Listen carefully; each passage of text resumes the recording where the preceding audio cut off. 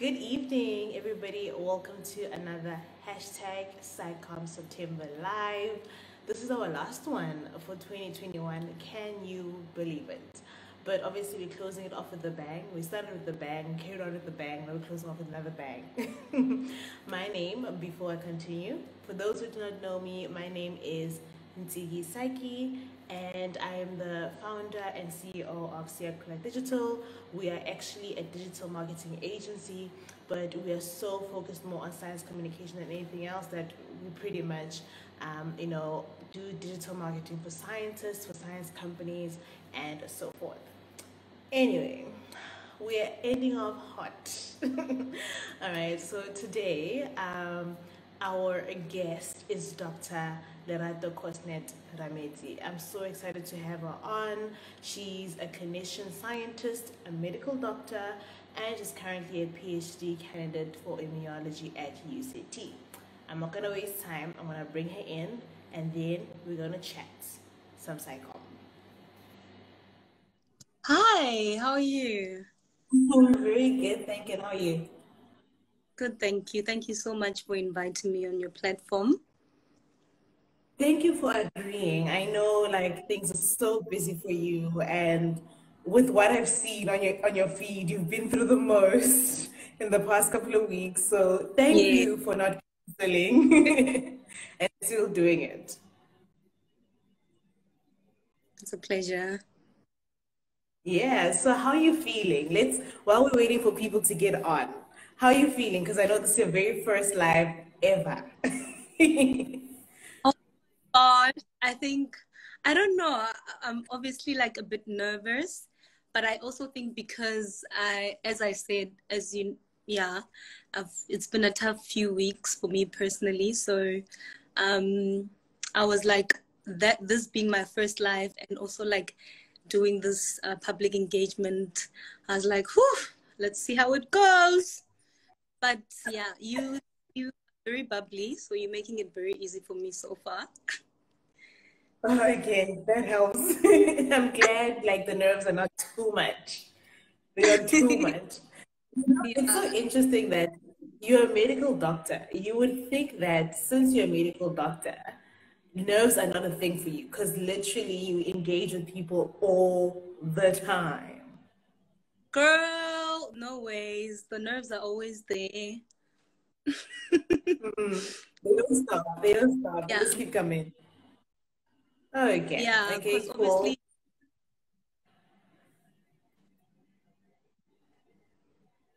Yeah, because you're obviously on, you, obviously.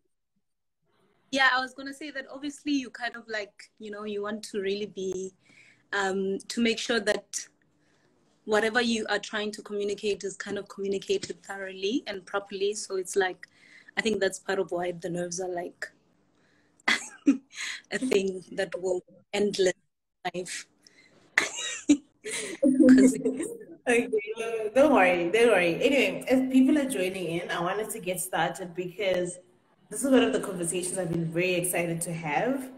Um, and you'll understand why as we go along. But one of the reasons okay, is because you're a medical doctor. Um, and we'll get into why that is so interesting for me. But let's start here, all right? Let's talk about your career journey. You have like, oh my gosh, three different careers right now. Let's talk about your career journey and how you ended up, like, firstly, you're a clinician scientist, you're a medical doctor, you're now doing immunology. How? Explain. so I think I'll start from getting accepted into medical school. So after my matric, I got accepted to quite like a few medical schools, but I chose the University of Cape Town, which I think was actually part of my destiny, simply because so when I got to medical school, I really loved the content. I was always passionate about understanding health diseases and physiology. But then what was beautiful about being at UCT is that in my second year, a program was initiated at the University of Cape Town, And actually, at the moment, it's the only university in the country that's running that program officially so far. But I think VETS is also trying to introduce it, and hopefully we are also trying through the South African Clinician Scientist Society to get all the universities to have it. And essentially, it was started by the late Prof. Bongani Mayosi to try to increase the number of clinician scientists in Africa. You know, the MD, PhD programs are quite common in first world countries, but not in Africa. We have quite low numbers of clinician scientists in Africa. So that was kind of like the heart of Professor Bongani Mayosi when he started the program. So yeah, the program was piloted, and I happened to be part of the very first few groups that started the program. And so essentially what they do is that while you're doing your MBChB, they give you an opportunity to kind of do an honors degree in parallel with your MBChB to have a taste of how research is like, to actually do experiments. And obviously you choose which area that you do the research in. And then the aim is for them to get you excited enough to come back to do a PhD. And that worked for me because I did my honors in infectious disease and immunology, and I loved it. I got to publish articles during that level, and I got to present at conferences, and I really enjoyed it. And as a result, I completed my MBChB and then went to do my internship, and then came back and enrolled for the PhD. So currently I'm doing my third year in full-time PhD in immunology. And basically, it's because I'm passionate about bridging medicine and research. And that is to establish translational medicine. Because I think, you know, that a lot of science often, it's like stuff that a lot of people are like, okay, but then how is it going to change our community? How is it going to be translated onto the practical side of things? So I feel that bridging the two is also one of the core ways of trying to establish translational medicine, so that when you do research and decide on which project to kind of like take on, you're able to identify what's in the clinic and the gap, and you're able to design projects that are relevant to that need, that can also be translated clinically. You're not just finding a chemical that's rare, but then that's all that it is. You just publishing about it, but it's not kind of translatable into like some practical, solutional impact to the community, because science is about the community. It's about helping the community. Right. Like you basically answered like 3 questions I had in one. And one of them was that because most of the scientists I've interviewed in SciComm September, most of them would start there. Say when I ask them about the journey of how they ended up a scientist, the first thing they'll say is, I didn't really want to be a scientist. I wanted to be a medical doctor, and then I didn't, get into medicine. So then I was like, okay, let's go into science, and then I ended up where I am now. But your case is you got into science, you got into medicine, but yet you still decided, no, I still want to do the research part of it. But obviously you've explained why you were like, I get it, I'm a medical doctor, I want to be that, but I also want to do the research. And like you said, for you, it's because you want to see the link between the two. You want to make sure that they can speak to each other properly. And also as an African, additional to that, when I got to medical school, one of the things I noticed with the textbooks that we used, I mean, of course, I learned so much. The quality of knowledge is exceptional.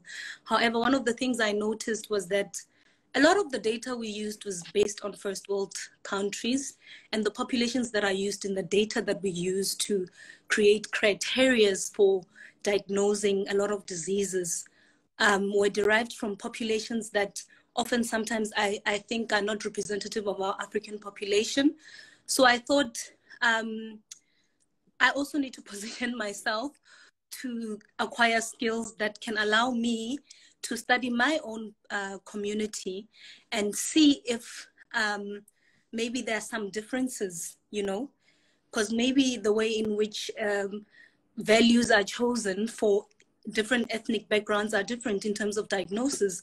But obviously, as Africans, we have to now kind of take the steps. And of course, there are already many scientists in Africa that are doing that, but we need more scientists who are going to study their own populations to see if the data also matches, you know, and if the criteria will remain the same. And the other thing is that when I was in medical school, because the workload is so packed, you don't have the opportunity to ask, how did this come around? You're kind of just told, this is the symptom, this is the criteria, this is how you diagnose it, these are the patterns. So you don't have a chance to ask, how was it derived? How was the trial done? Why, you know? And I feel like research allows you the space to, you know, critique those things. And I really enjoy it because it's very difficult for me for you to just tell me a fact and not explain how that fact came about.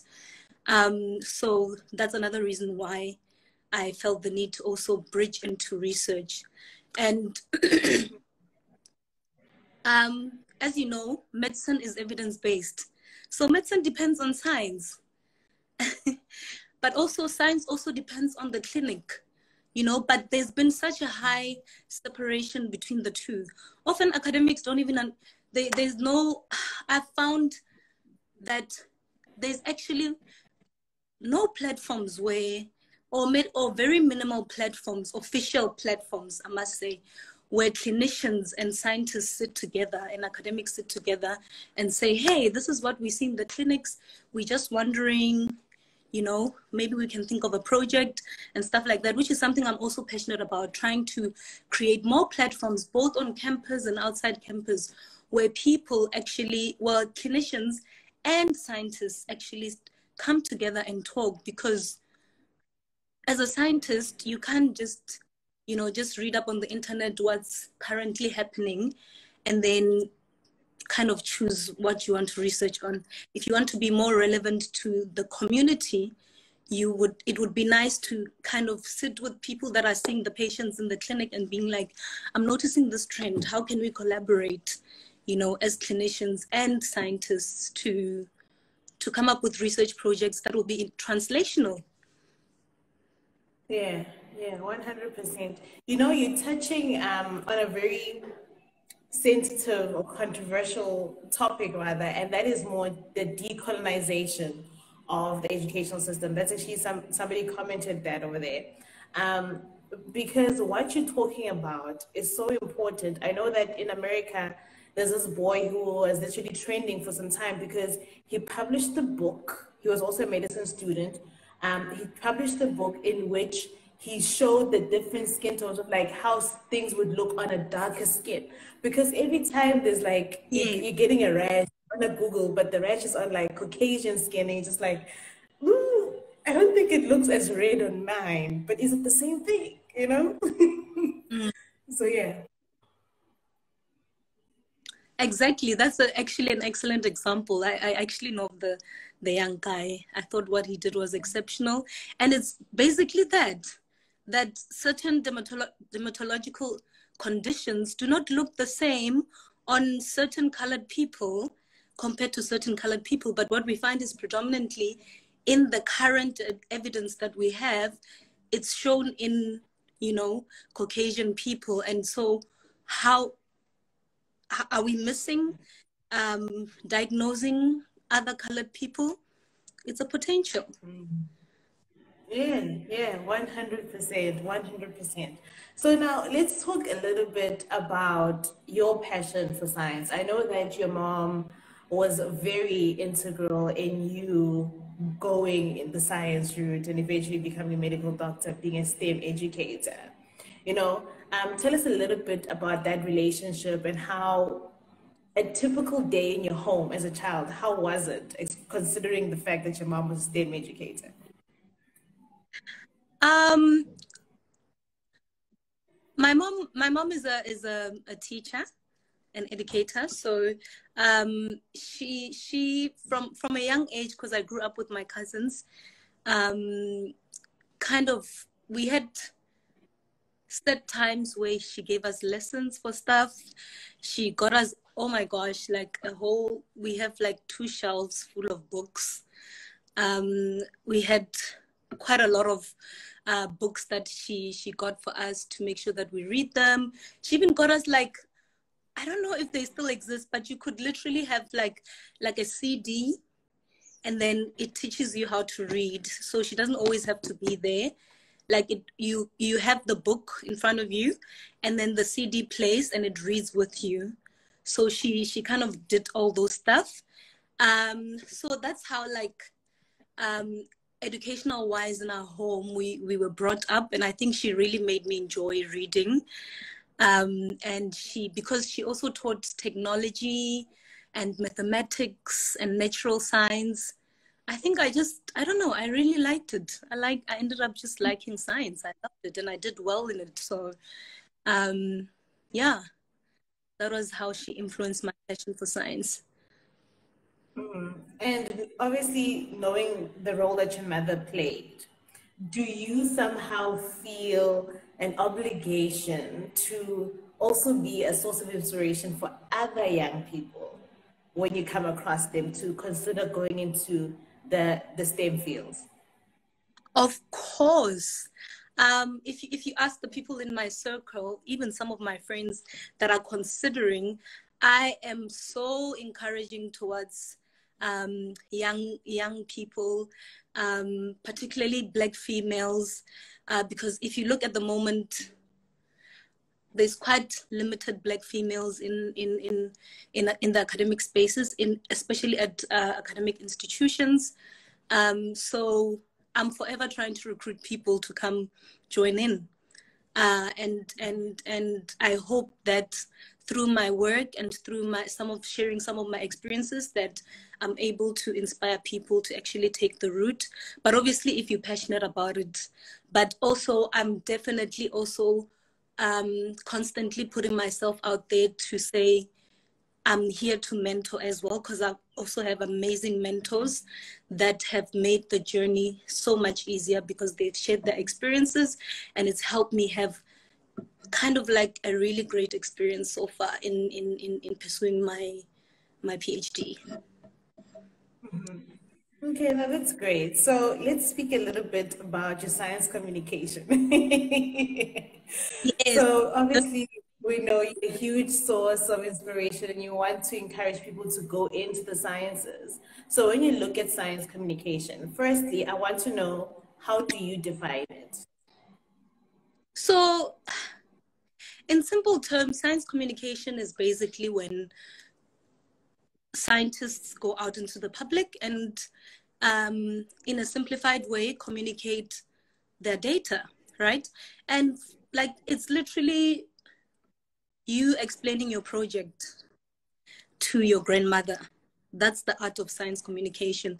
It's you being able to sit at a dinner table and explain your science or data to your friends. That is not easy.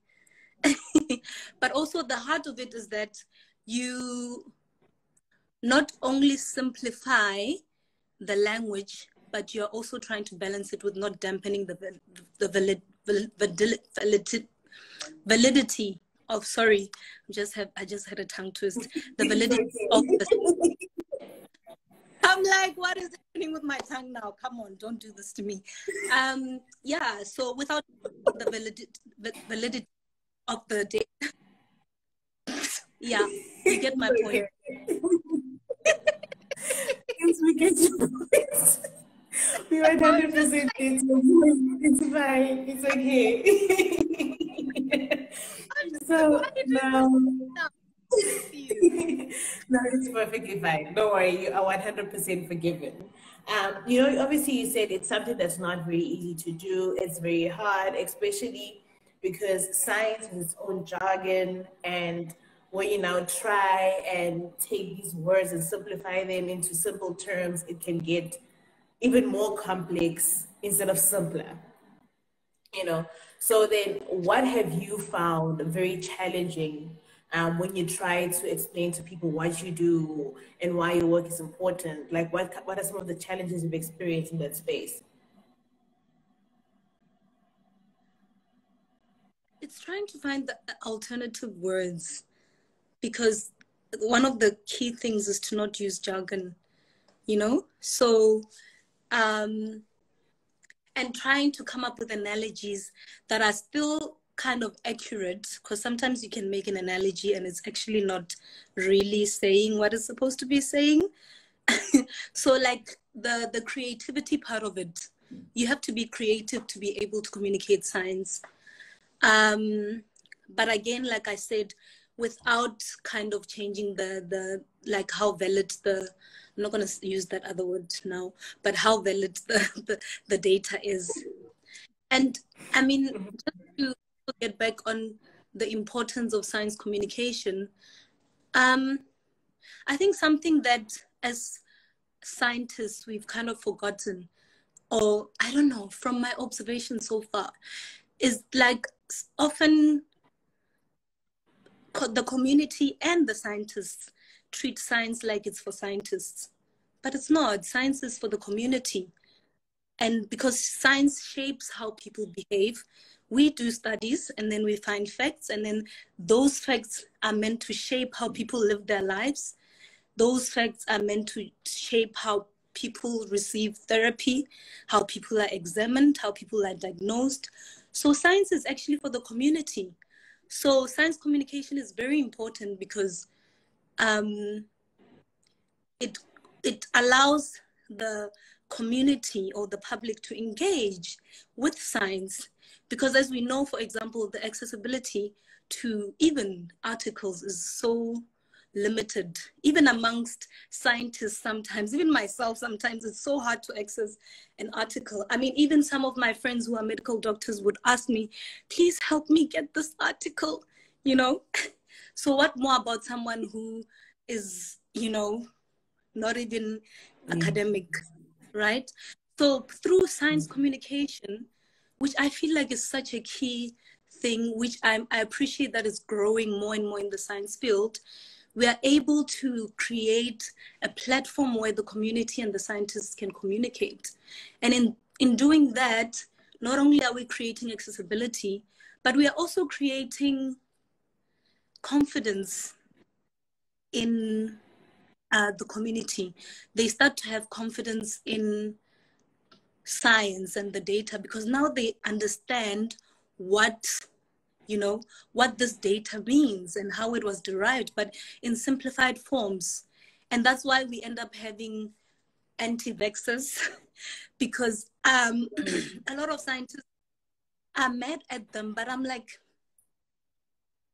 yes, I'm not saying what they're doing is not wrong, but I'm also saying that it's because as scientists we also don't listen. Because science communication, I think, also opens a platform for us to listen to the community so that they also feel involved in the science that we do, because at the end of the day, it's going to shape their lives.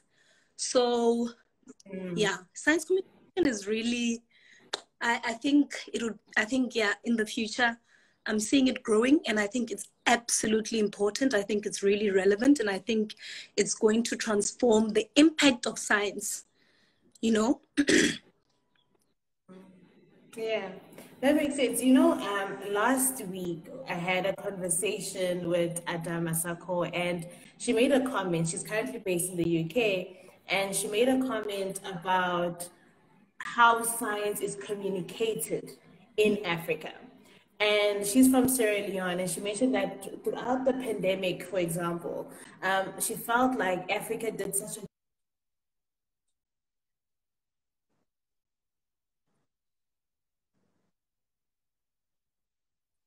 by trying to simplify it the best way and using the language of the people so that they can fully understand what this is about. Whereas in the West, you know, on the news, they'll be reporting, putting graphs on and all of these different things, which just further complicated the message they were trying to put across.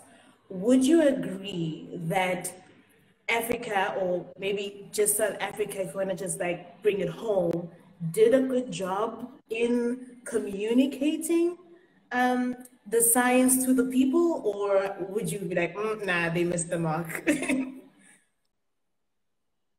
I don't want to be too harsh, but I wouldn't say they were 100% at communicating it.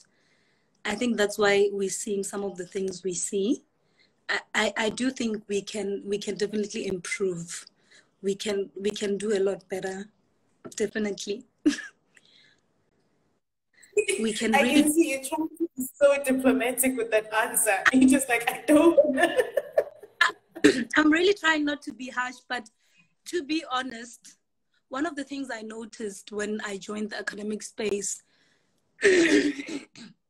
funny enough, when we write grants to do a project, to be honest, the main thing that funders are interested in is how will this project change the lives of people in our country, right?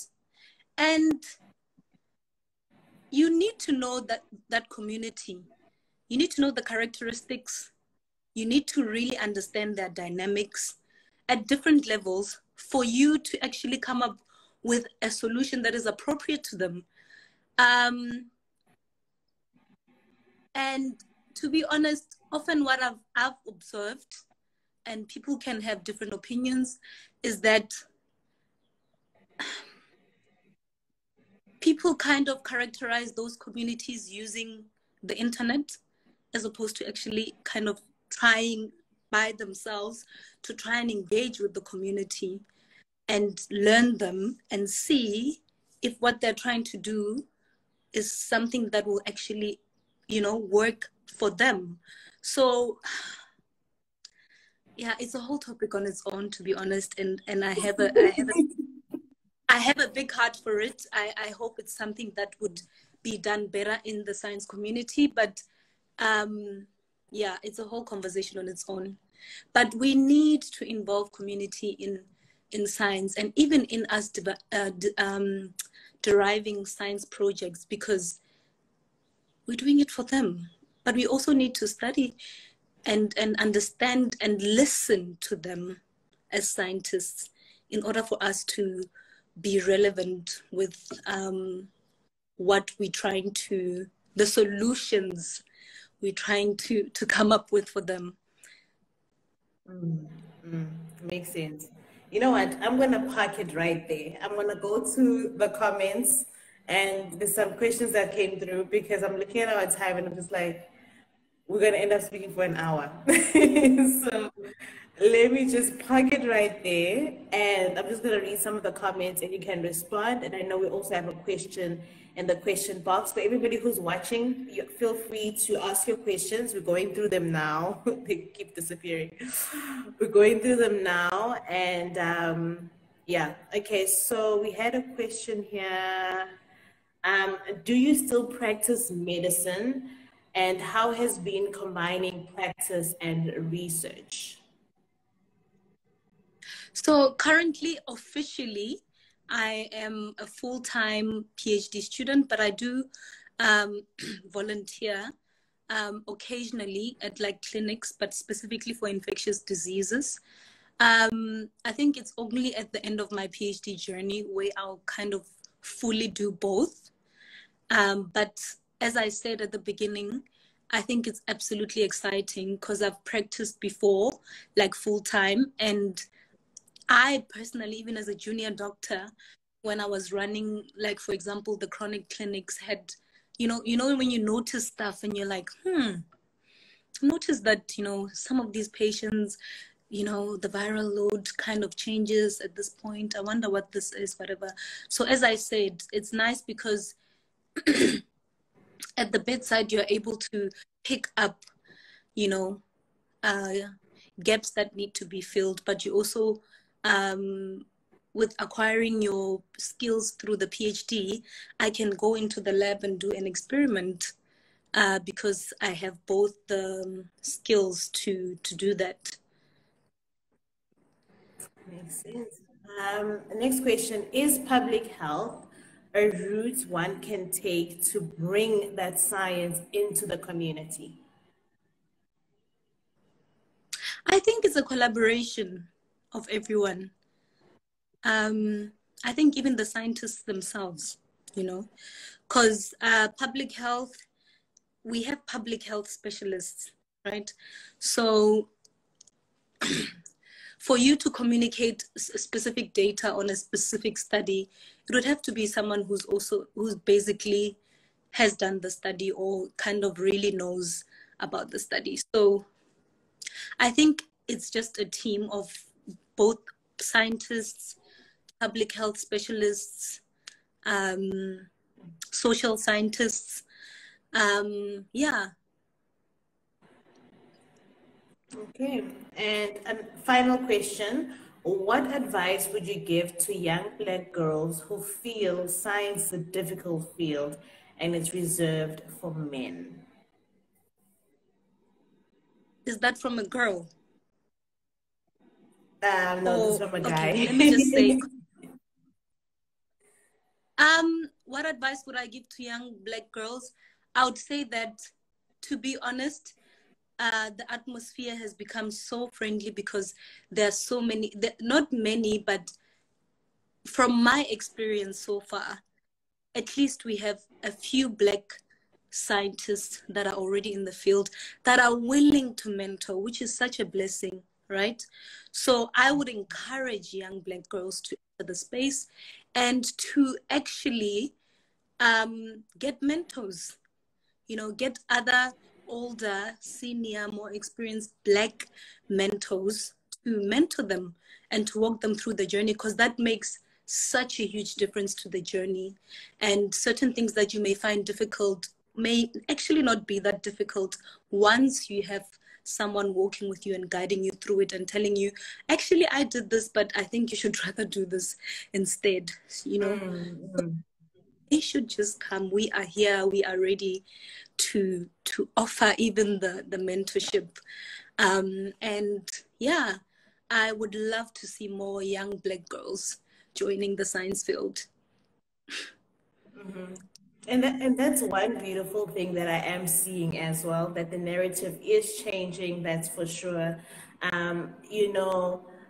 Dr. Tandekera was speaking in her live yesterday. Well, it ended up being a recording, but there's that experiment that they always do with kids where they tell them, draw a scientist, and quite often they just draw a white man in a lab coat because that's what they see.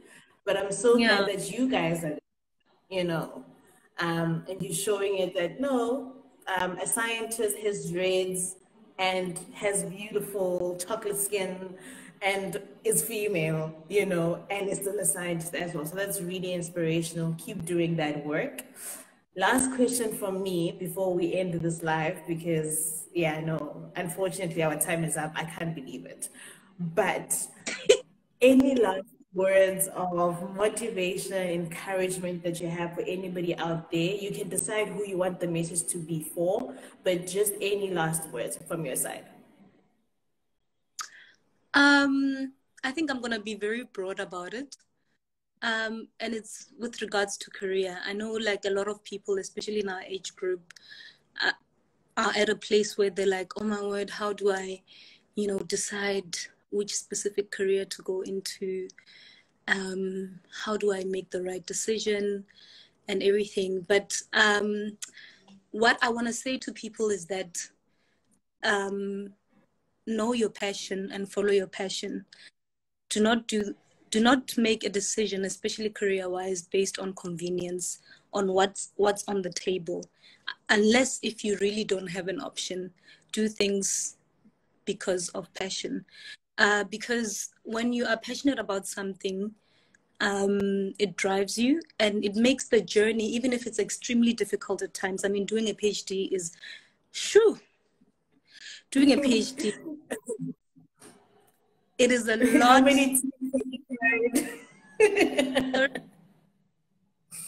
How many tears have you cried while you're doing your PhD? World, a lot. It's another level. Like, I'm just like, wow, I thought I was like, I got this, but I mean, I still got the PhD, but it's a lot. It's challenging in so many ways. It's so stretching.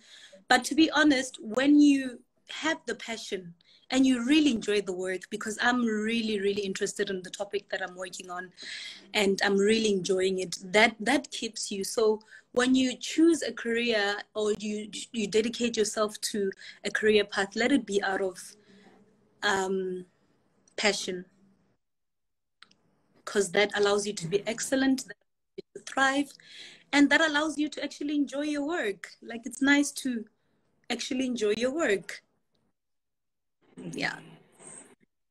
Beautiful words. I don't think I need to say anything else after that, except thank you for joining this. This was such a great conversation.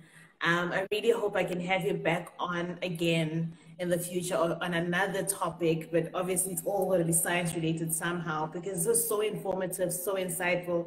I'm just like, yo, wait, 30 minutes is so short. You know, when you have so much to say. But we'll do it again. And also thank you to everybody for watching as well and for joining in. Joining, I'm seeing all the comments. Will I be able to read the comments afterwards? This is my first live. I don't even know if I'll be able. No, you won't be able to read them afterwards. Do you want me to give you like 2 seconds to read all of them before I end the live?